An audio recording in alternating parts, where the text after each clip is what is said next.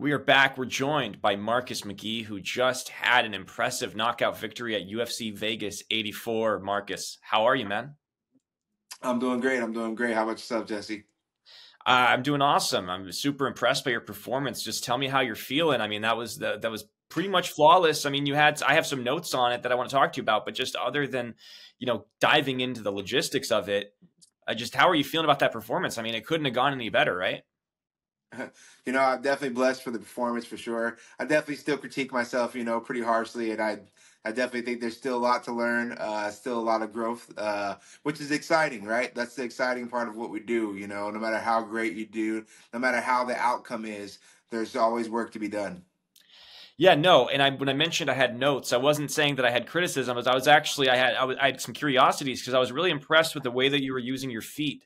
You were sort of the way you were using footwork. You were sort of going back and forth around him. I just wanted you to sort of talk about just what your strategy was in that fight and how you sort of. It seemed like you were just constantly setting traps. I was watching you closely. I was like, he's setting these traps that are really interesting. I just wanted you to sort of walk through what your game plan was. Yeah, so that's what it is. I'm always trying to set traps.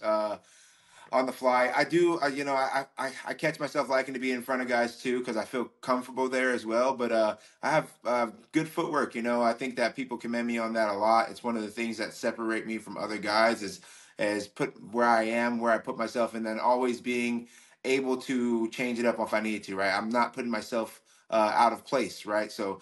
That's why I like to move my feet. I like to so that I have six different options based off of where I'm at, opposed to only having one option. I have to throw the jab here. I have to throw the right hand here. I have to throw the left hand here. I don't really like the idea of limiting myself there. So that's where the footwork comes into play, and it's something that we've really been working on.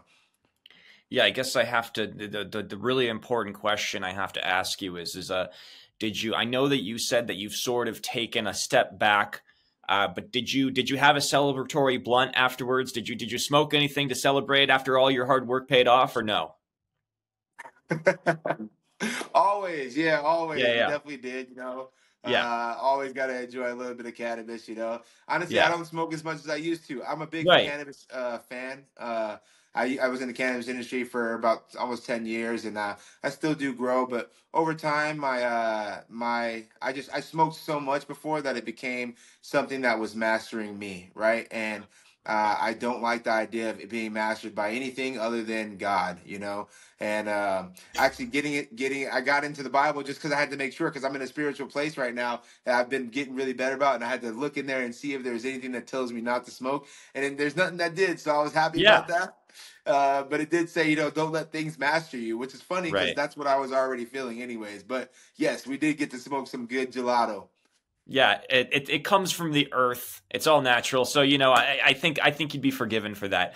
Um, so that being said, you're 3-0 now. You've kind of taken the UFC by storm. I mean, how soon till we get you a ranked opponent? Like, what's next for you? I still think I got pretty good time before I get to the ranked opponents. Yeah. I'm super thankful for the work I've been able to give. I'm super thankful for being able to create what we've been able to create.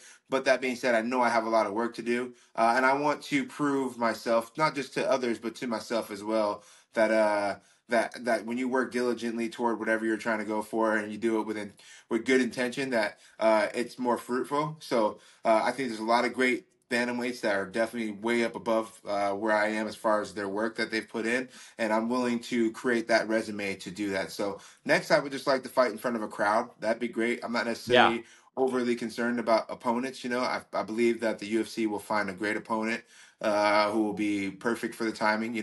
And my biggest thing is just it'd be great to get in front of a crowd and check that one off, check that box off as well.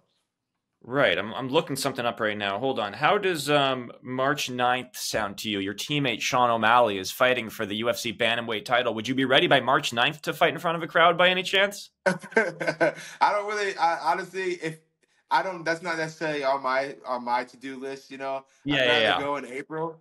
I just Okay. feel like March 9th is a quick turnaround. That's only That two is that months is quick. away. Yeah.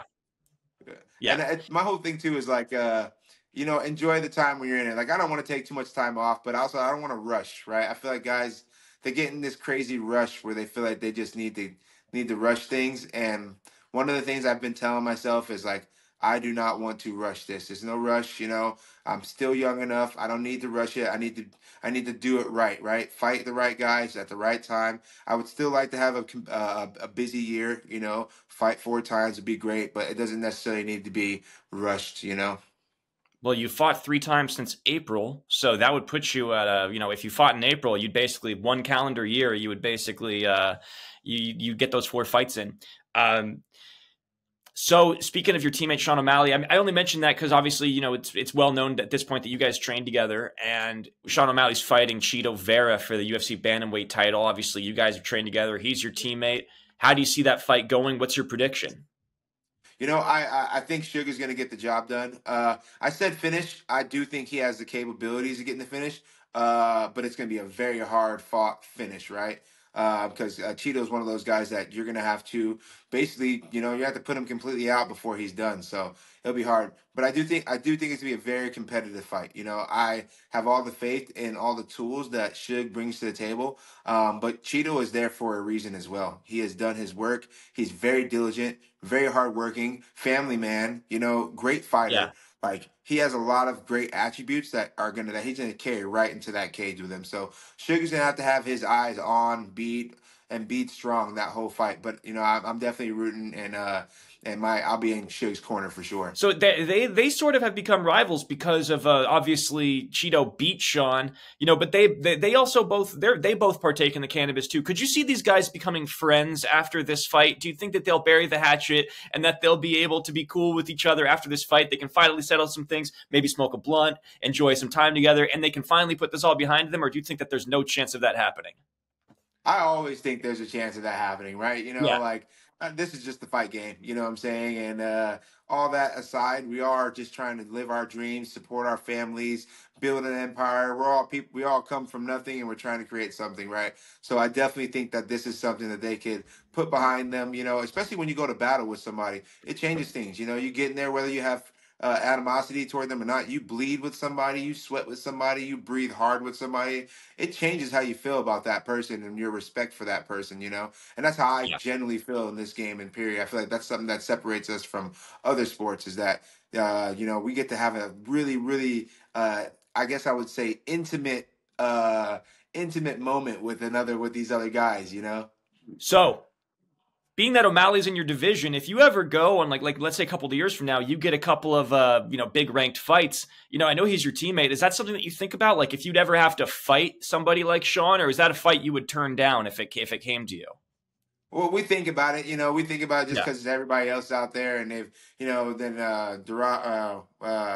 what's his, you know, Aljamain Robin then had Aljo. that whole issue, Yeah, but it's not something that I'm looking forward to know, you know, and yeah, it's not even something that I want to entertain until it comes to that point where like it's there, right? Because again, it's not something that I wouldn't be offended with anybody. I wouldn't be offended if at that level, at that high level, if somebody was like, no, man, I'm going to fight you because we're trying to build this together. I wouldn't be offended or mad at them, but not everybody feels that same way, you know. And I definitely wouldn't want to put that over a relationship that we've built 10 years. You know, and at that time it'd be even longer than that relationship that we built 10 years. right. Money is only so important, right? Legacy and everything that we've done is so much more important than that. So I'm not necessarily mad at guys that would fight each other. You know, I don't think that's a problem either. We all fight. We fight each other anyways. You mean to tell me if we go fight and make $1 million together, that's a problem? Like, you know, Right. but you know, not everybody feels that same way. So, but in my mind, yeah, no, it's not something that I really want to entertain or think to entertain at all.